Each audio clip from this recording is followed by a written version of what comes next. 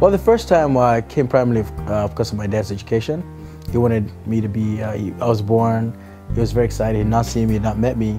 And of course he wanted me to be part of a different culture that would be able to nurture me with more resources than what we have back home. So I came when I was 4 months. We lived in Plano, Texas, the primarily white side of town. It was totally a different thing, obviously.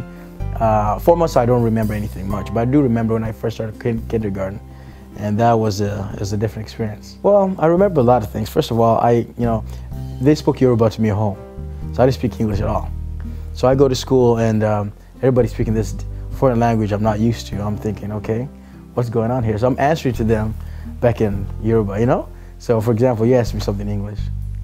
What's your name? Oruko ni Mishegun. Like, what the hell is all this or is all this kid? So I kind of made me unpopular with the kids, okay? So I was not a popular kid at all. I was there's 2 black kids, and I was even blacker than the other kid. He looked more mixed than anything, so pretty much I'll tell you the only black kid in that class, so.